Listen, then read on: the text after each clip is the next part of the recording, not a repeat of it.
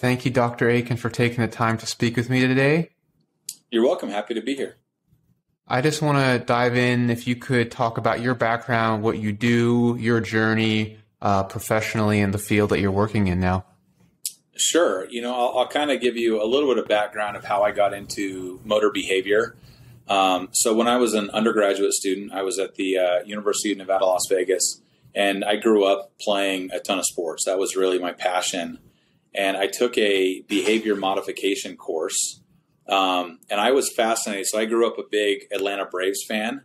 And the story of Mark Wohlers, where he kind of developed the yips, was always fascinating to me. And in this behavior modification class, I kind of realized that some of these behaviors that we elicit, are caused by a lot of different things. And that kind of pushed me to go to graduate school for sports psychology. And it was in my graduate program at University of Tennessee where I kind of realized a lot of these mental blocks, so to speak, that we end up with in sport are not necessarily caused just from a mental side. But oftentimes we do things within our sport practice that leads to poorer performance, when it matters the most. So I started to transition more into the motor control, motor learning side of things. So when I finished up at the University of Tennessee, I went on to Louisiana State University and studied motor control and learning, right? And really with the focus being, how does practice affect performance, right? How do we teach new learners to a skill? How can we maximize our time with them to ensure that they're able to learn a skill properly and that skill maintains over time? Right now, in this point in your career, what are you focusing on, or what are the directions or things you're most interested in studying and learning about and researching, and the questions that you're trying to find answers to? Yeah, so now I'm at New Mexico State University. I've been here for a little over 5 years at this point. And my research has a couple different veins that I'm really interested in, but probably the most important one really still focuses on practice manipulation, right? So it's really fun to go to, conferences or give guest lectures. And I always use Allen Iverson as my example, right? That I talk about practice. That's really my focus. So my research is really heavily embedded in that. So more recently, we've been looking at how we alter attentional focus. So what an individual is attending to while they're learning a new skill and how that influences the learning process. So we've looked at different types of attentional focus, and recently we've started looking at how individuals switch focus from one thing to another, or even how elite performers are using attentional focus within their skill to try to better understand not only how we use attentional focus, but how we can manipulate it in a way to help people learn skills. I want to go into some of the papers that you've authored and co-authored and been a part of. But before that, I kind of just wanted to go through some terminology for listeners to understand. So when we talk about focus, to start with, internal focus, external focus, what does that really mean? So for people who don't necessarily understand what the difference is. Yeah, and you'll hear those things a lot from me. When we talk about attentional focus, it's really what an individual is attending to cognitively while they're performing a task, right? So, if you're putting a golf ball, thinking about, where the cup is, or whatever it is that you're focusing on. So an internal focus is an attentional focus instruction or cue or, direction where you're focused on the body, right? So it might be, focused on making sure that I have proper mechanics when I'm swinging a golf club. Right. And then an external focus would be a focus on the end result of your movement. Like, so what effect does your body have on the environment? So it may be, rather than focusing on the mechanics during that putt, just focusing on the cup and, making sure that that's your primary focus while performing the skill. And I've also read one paper where they were looking at task relevant versus irrelevant tasks. So would irrelevant tasks, for example, they had people hitting a putt while counting random numbers and something not, would that be considered an external focus as well? Or is it not, because it's not related to the movement in any way? Yeah, because it's not related to the end goal, right? Because an external focus is, what is your movement going to do on the environment, Like, so where's the ball going to land, or, something like that. So focusing on different number sequences would just be a secondary task. And it's really distracting you, but it doesn't fall within that strict category of attentional focus. Okay. So in terms of defining it, it would be considered a secondary task. And some of these next terms are things that when I was reading your about you online, I really don't necessarily know, but I wanted to understand them. So one of them is contextual interference. What does that mean? Yeah, so that's, I'm not surprised you brought that up. The one paper I think I published using a golf task was within contextual interference. So, really we talk about more of the contextual interference effect. And this idea is that the more interference that you can introduce during practice, the more errors you create, but it leads to stronger representations within learning. Right. So when we talk about contextual interference, we look at things like random or blocked practice. And a random practice would be where you're practicing multiple skills in a random order. So they're each interfering with the other tasks that you're practicing. Right. And this has been shown to enhance learning over longer periods of time. Right. So when we talk about contextual interference, it's really about figuring out ways to interfere with the learning process or interfering with that context that you're practicing a skill in. Okay, interesting. So you're saying that, and from the research, the more you're able to interfere and kind of mess with what's going on, the more there's actual learning going on. Yeah, and it's interesting because you do that and you end up with really bad practice where there's lots and lots of errors. But we see better performance on like retention or transfer tests, which are a better indication of skill learning. And then a group that uses low amounts of contextual interference might do really well in practice, but when you alter something on the testing sequence, they perform much worse. Right. So sometimes it's, I remember as a kid, coaches always saying, it's not about, practice makes perfect, but it's perfect practice makes perfect. Right. And the idea is that that's just not true at all. We want to see lots of errors in practice. That's your chance to make those mistakes so that, you carry on and have good performance when it matters the most. Wow. And I think when we come back to practical ideas, takeaways for coaches and players, I think that already there is really valuable. Oh, okay. I don't have to create practice environments there's no failure, everything's perfect. It might make you feel good or it might make you seem like you're learning, but it doesn't actually hold up in other situations. Right. Yeah, we want lots of variability in practice because when you go out to perform, it's not going to be the exact same thing you practiced. Right. So you have to be prepared to adapt to any new environment or any change in skill. The next one I wanted to cover, which to me I think relates directly back to internal focus, external focus, is this explicit monitoring hypothesis. I've been trying to learn about, but I'd love to hear from you kind of what does that mean? What is its relevance to the work that you do? Yeah, and I think, it's not something that I talk about often, right? But the explicit monitoring hypothesis is this idea that when we're in a high pressure situation, our focus tends to switch to the processes of how we perform a skill, which really aligns nicely with an internal focus of attention. So the idea here is like when we're feeling pressure, we're in a pivotal moment of performance or competition, we tend to think more internally, which has been shown to degrade performance, right? And, I know that you're a golfer. I pretend that I'm a golfer, right? But, when I'm out playing and I, make a bad shot, immediately I started thinking about what did I do wrong? What was wrong with my mechanics? Did I turn my wrist over? Did I rotate my wrist incorrectly on the shot? Right. And then when you start thinking about those, you're more likely to do the same thing on the next shot.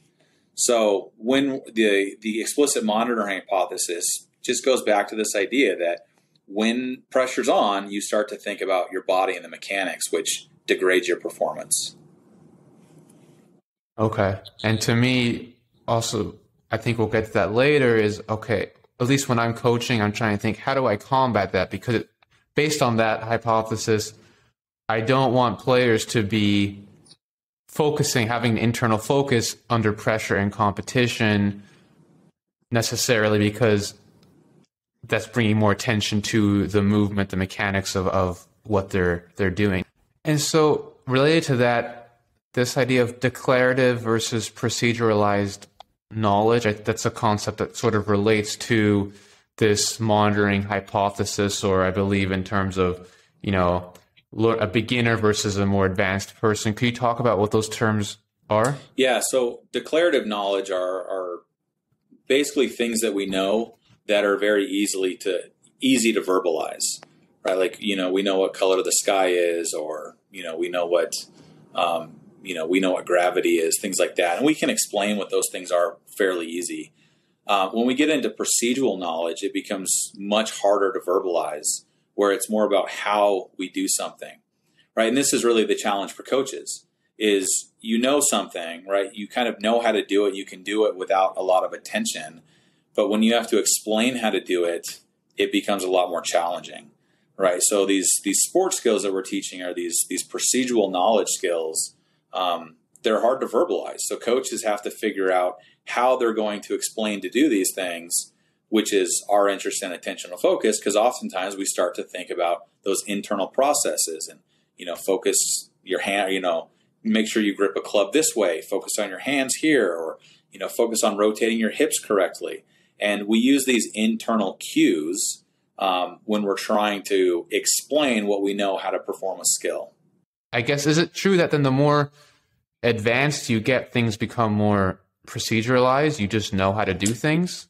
Like you start out more declarative, or not necessarily? So I don't know if that's like how I would categorize it, but the more skill that you gain, the harder it becomes to teach somebody to do that skill, right? Because as they move further and further away from how a beginner approaches a skill, they no longer know how to verbalize it and make sense, right? Which is why, we see this in the NBA a lot. We take an all-star and we say, hey, you're going to coach this team now.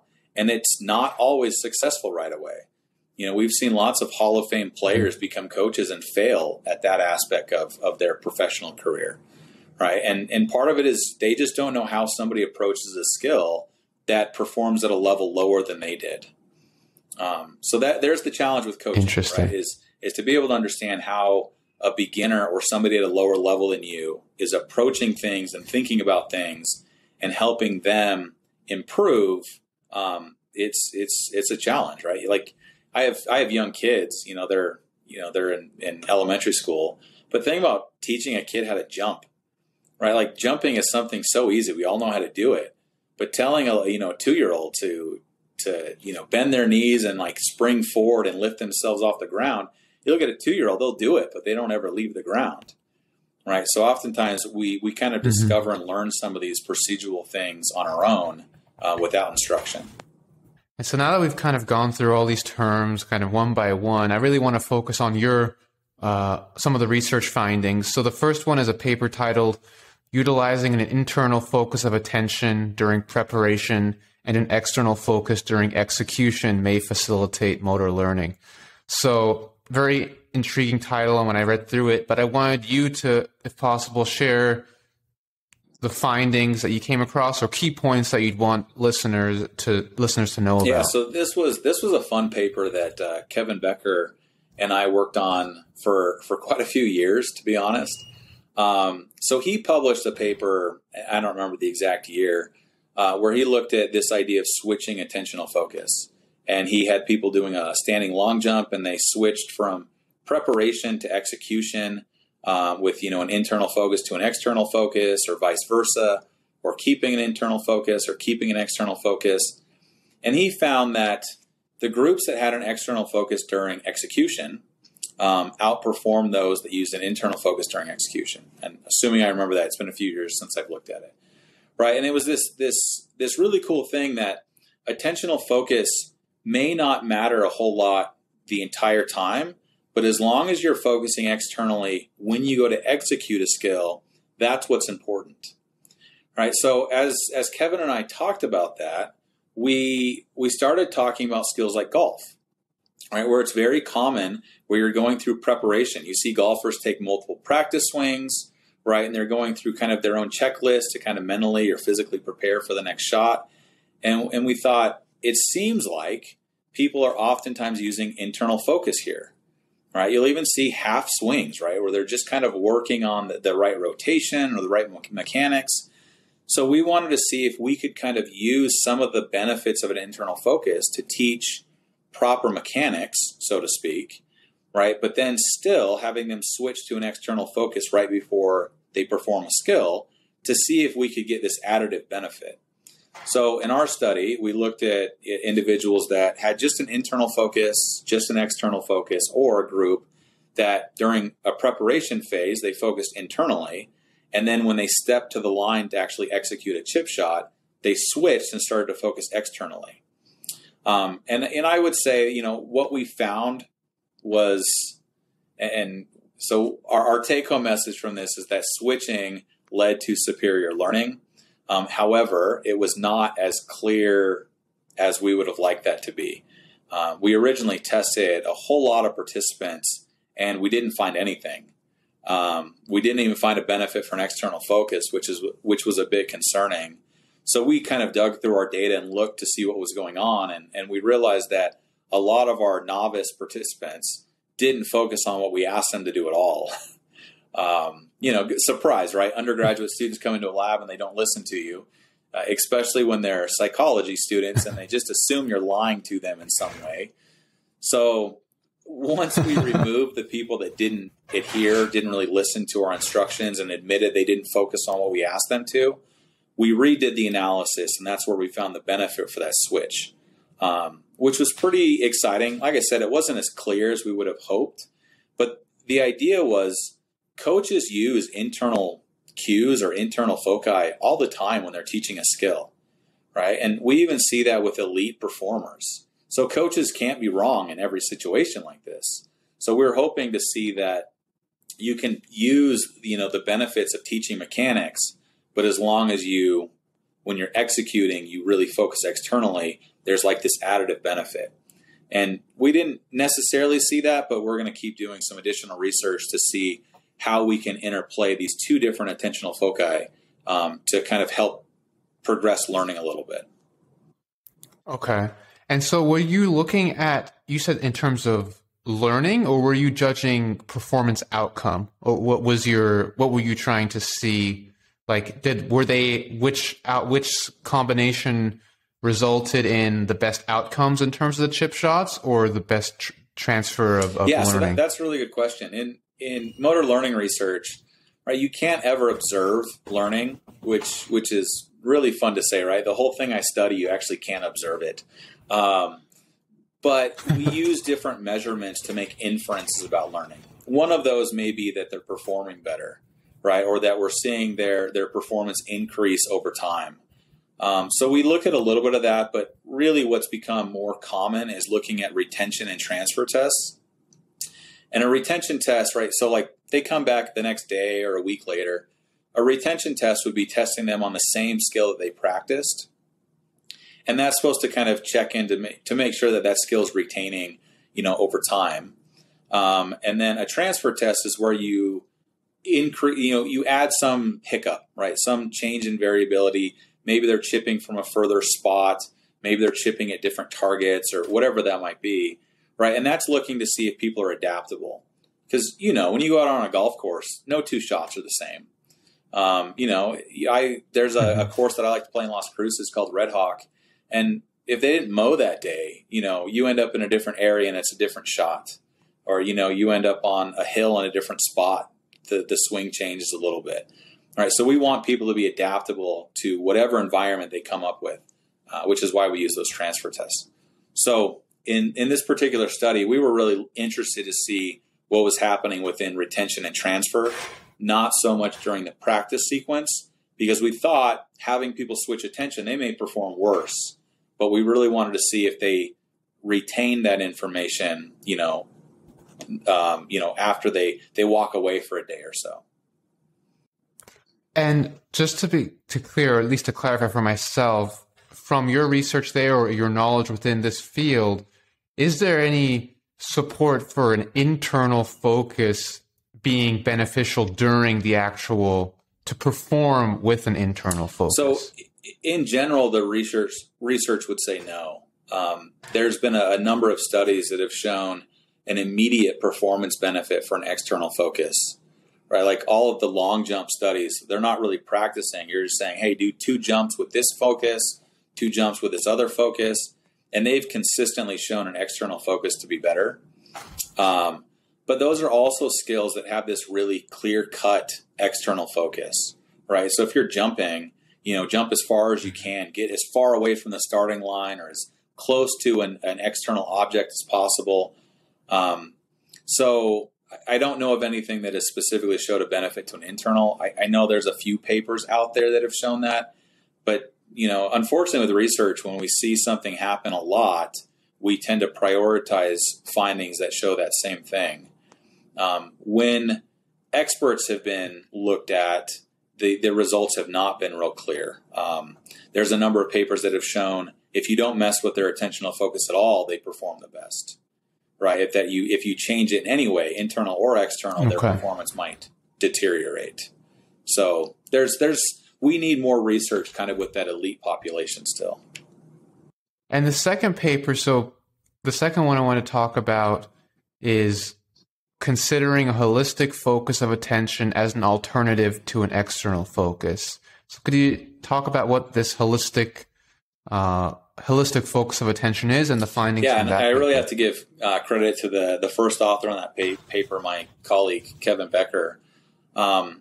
He brought this really interesting idea with this holistic focus to me, and said, look, there's these times where we're performing sports skills where an external focus just makes sense, and he was a Highlands game competitor, where they throw giant telephone poles and things like that. Right. And he would think about some of the skills and stuff that he would do. And typically you can kind of focus externally about how you want to, manipulate the implement that you're using or, the effects long-term on the environment. Right. But then there are certain skills where, like a pirouette in ballet, where there's not a real clear-cut, external focus. As people are spinning around and their environment's changing, it's hard to pick a certain focus cue. So he was also a hammer thrower in college. So that's kind of where like these spinning movements and how do you create these really solid cues of an external focus for a coach. So he went into this idea of a holistic focus or this general feeling of a movement, feeling powerful or feeling smooth or explosive, and to see if we could use those type of cues or those type of attentional foci to alter performance in some way. So in the paper that we did, we used a standing long jump because it's been used so many times in the literature. It was a way to kind of check this new manipulation. And we found that both the holistic focus, where they were just told to focus on being as explosive as possible, and an external focus that was told to jump as close to an external cone as possible, right? Both, outperformed an internal focus, right? So it was pretty exciting to see that this manipulation, where we just said be explosive, they were performing in a way similar to the research that's shown a benefit for an external focus for 15, 20 years. So that's really where we came from. This is from a coaching perspective, it can be pretty hard to figure out how to use an external focus with everything. So are there other focus types we can use to maybe still get at those benefits?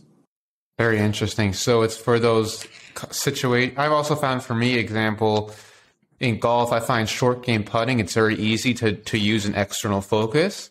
But sometimes on longer shots, it's not as easy, because on a short shot, you can see, I really can see where the ball is intended to land. Whereas on a longer shot, that's 200 yards away. You're not really, you can have a line, visualize it, but you're not really going to see where the ball is going to land necessarily, or how it's going to land and what it's going to do. That's just my personal opinion more so, and an experience. So I think that's an interesting idea of this.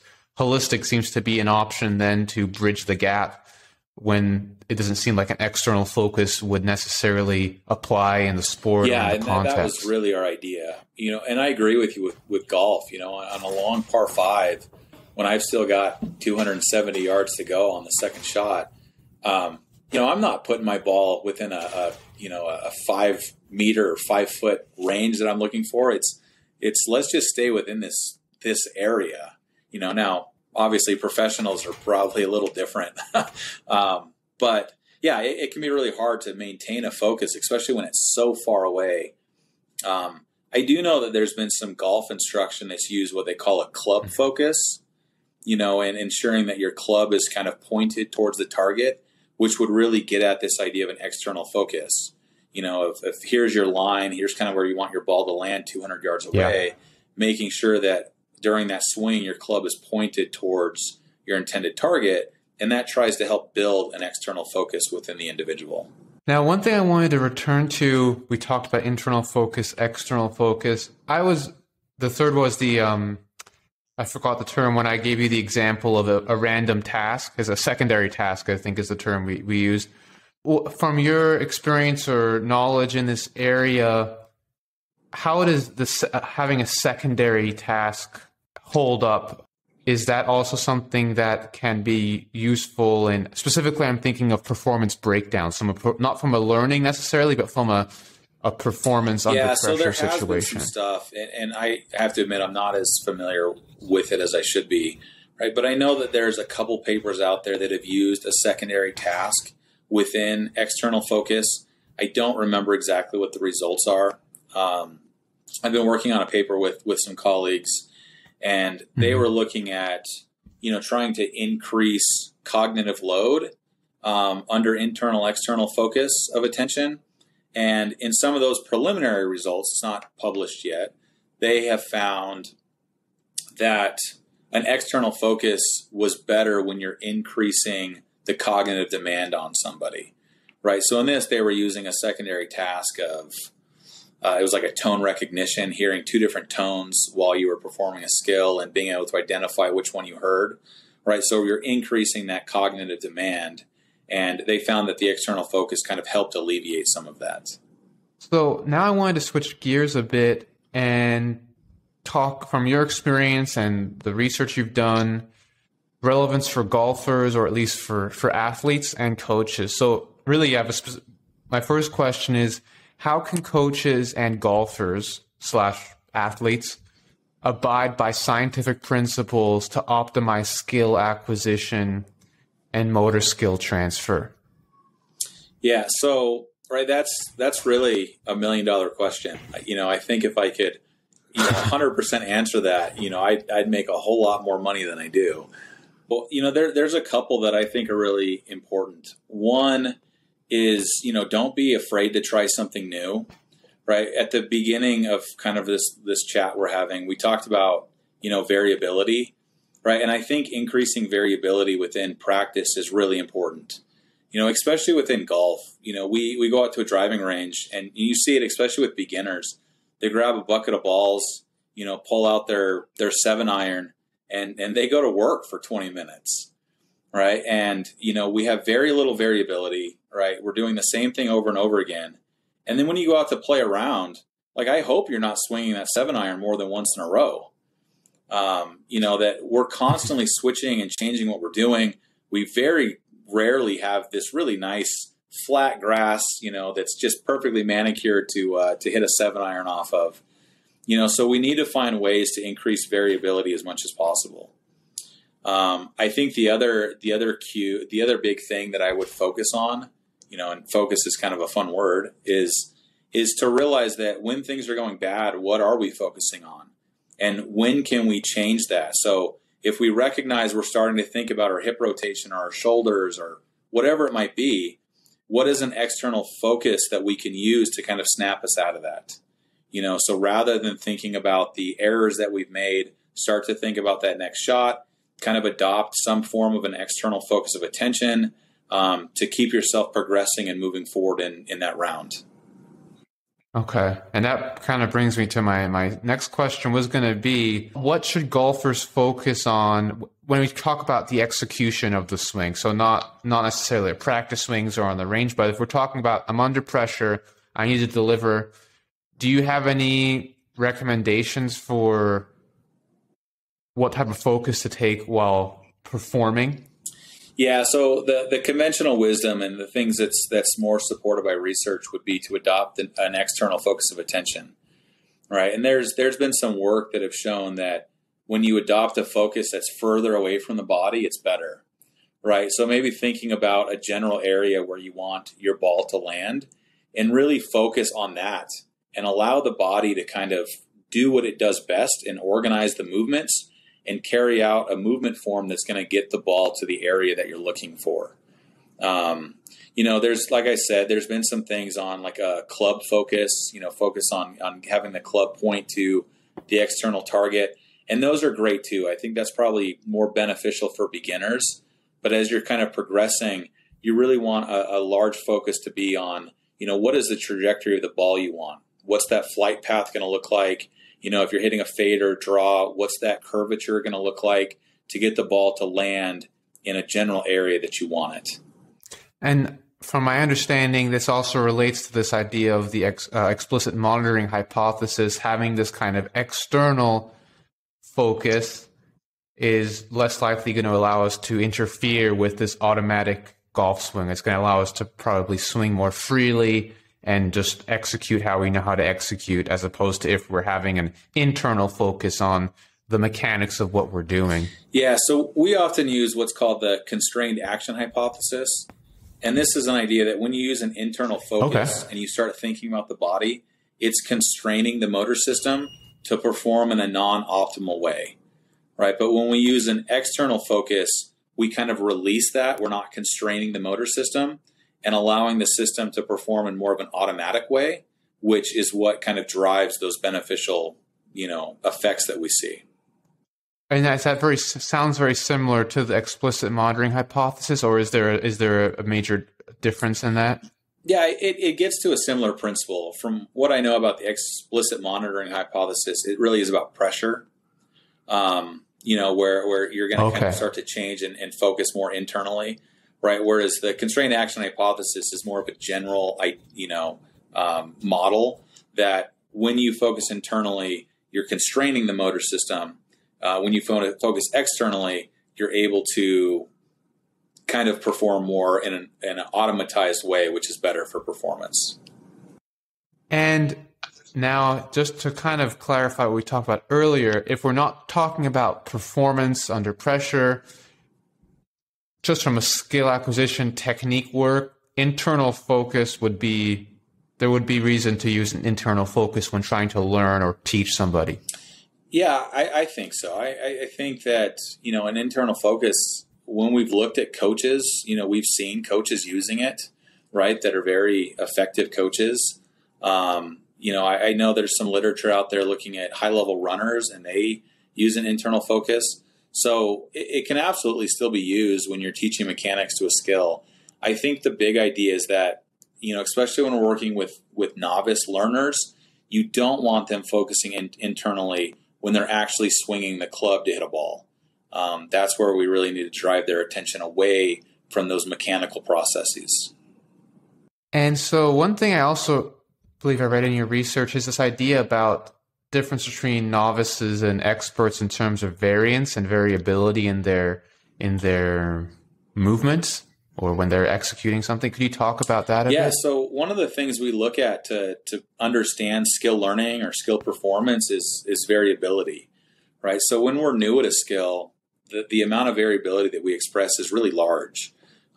Think about somebody learning to swing a golf club, right? Every swing looks different. The outcome is different on every swing.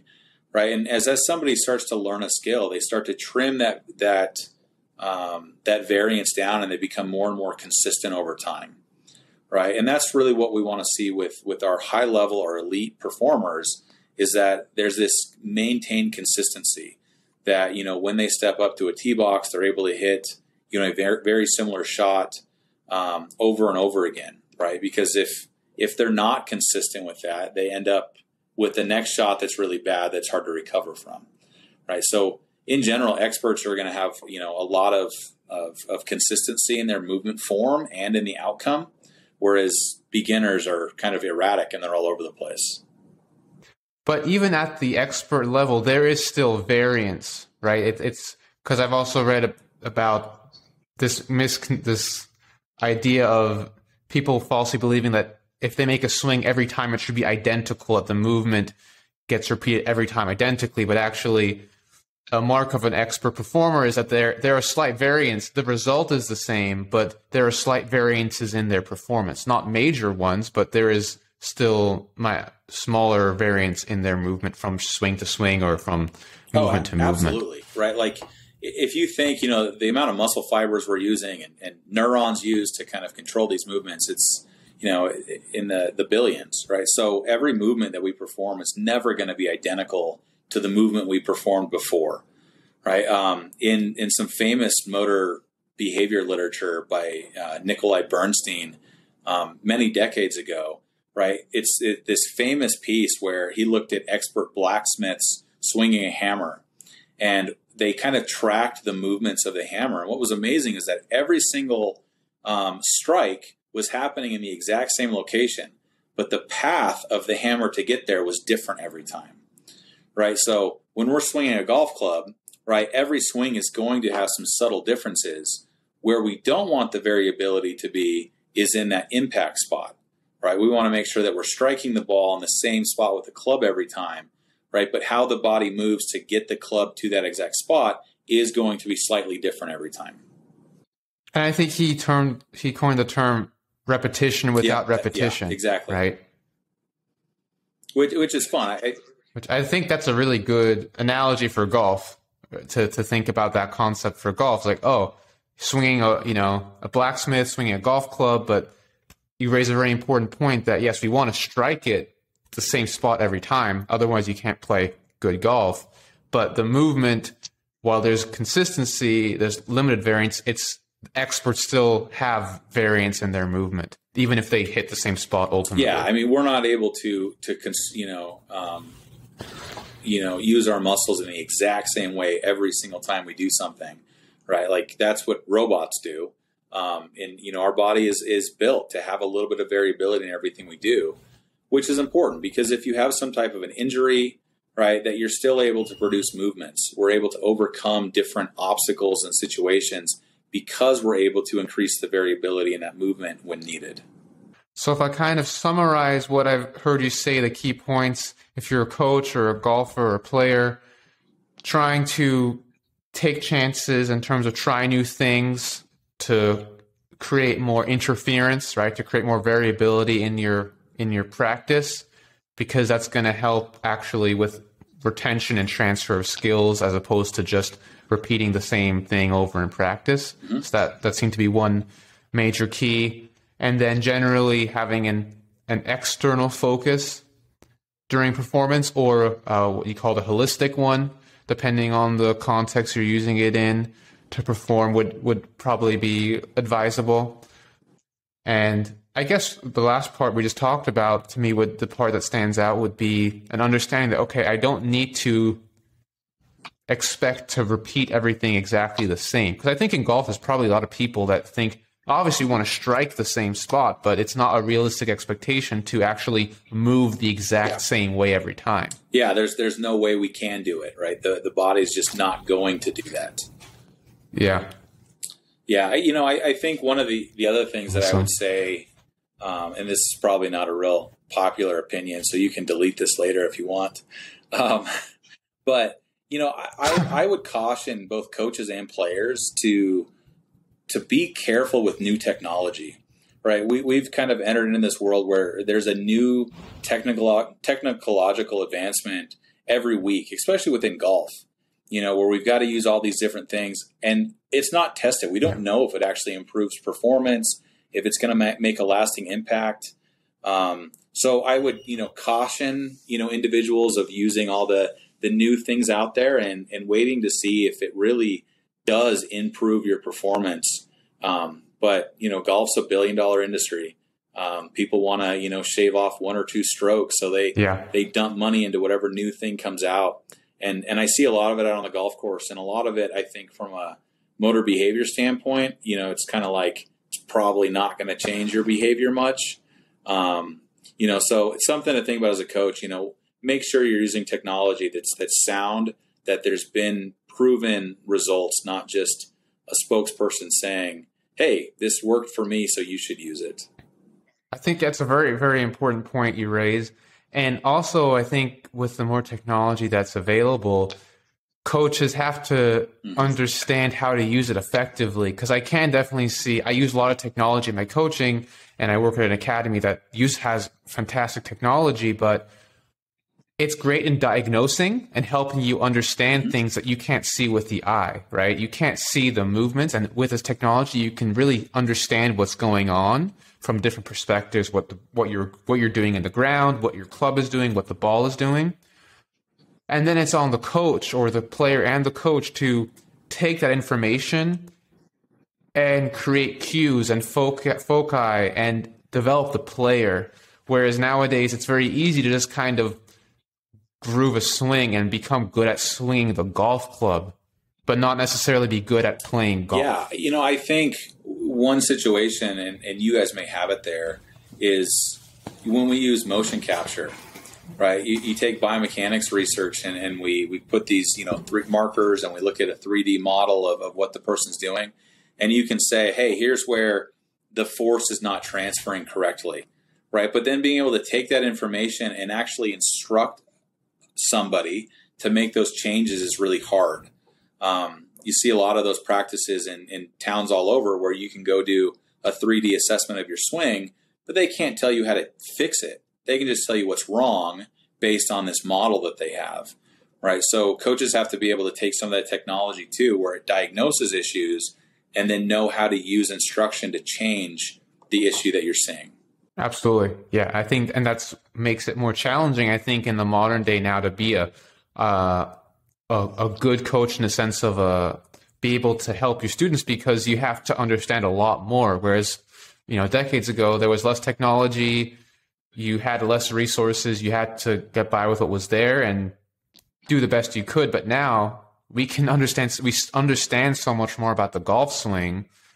But just understanding it is, how do we, it's like having data for the sake of data. Like, what do we do with the data? How does it help us in any way to actually make informed decisions?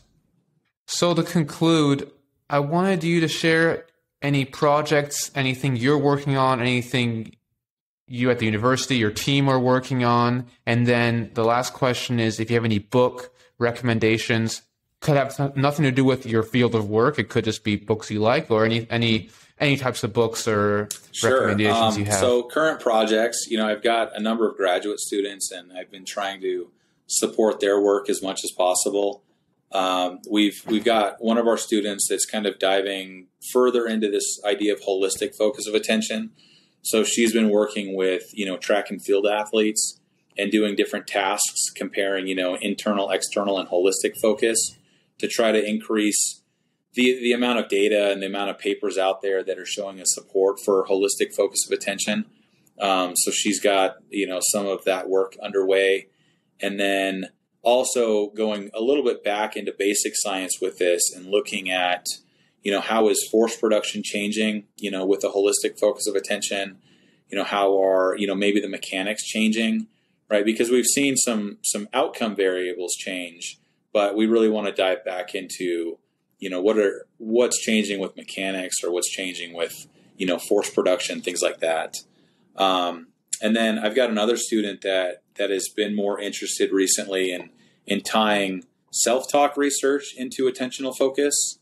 And, some of the self-talk literature and these internal verbalizations that we're doing oftentimes are using different attentional focus cues within them, and kind of looking at these similarities of self-talk and attentional focus. And we've also been doing some work with motor imagery, and embedding attentional focus cues within motor imagery to see if an internal focus or an external focus play a role, or kind of, enhance the effects of imagery research. One that is at the top of my reading list, and I still have not done anything but just kind of browse through it a little bit, is a book called How We Learn to Move by Rob Gray. And he's doing some really, really cool stuff, and I think really brings it down to a level that everybody can read and understand, how we acquire different skills, from different perspectives. And it was just cool to see somebody taking the research in our field and trying to make it more common, right? So that anybody could grab it and learn from it, rather than, people sitting in universities reading in stuffy old libraries. So yeah, Rob's doing some really cool stuff. And another book that's kind of an oldie but a goodie is Terry Orlick's In Pursuit of Excellence. It's more of a sports psych perspective, but I really like that it kind of uses check-ins to see how dedicated you are to improving and to performing, right? And oftentimes, we look at our life and we think we're giving everything we can, and it's a nice book that kind of highlights areas where you could give more, you could do more to kind of enhance your performance in certain areas. And the last one is just a book that I've enjoyed, is kind of from the coaching perspective, was written by Lon Kruger. And I went to UNLV, right? So when I was an undergrad, Lon was the head basketball coach there. But he has a book called The X's and O's of Success. And he talks a lot about cultural change, both within sport and within like business, outlook of changing the culture within your hallway or within, your organization. And I've always thought that was really, really interesting for team sports, because culture is so important. And how does a coach handle so many different personalities? And Lon's book is really, really well done to kind of explain some of those changes and expectations. Great. I think you provided a good variety for different people with different interests, but the only one I've read out of those three is How We Learn to Move, and I think you'll definitely enjoy that one. It was great for me. I love, he really distills the information in a very simple way and makes it more digestible for just everyday people and athletes as well. Well, Dr. Aiken, I really appreciate you taking the time today. Thank you.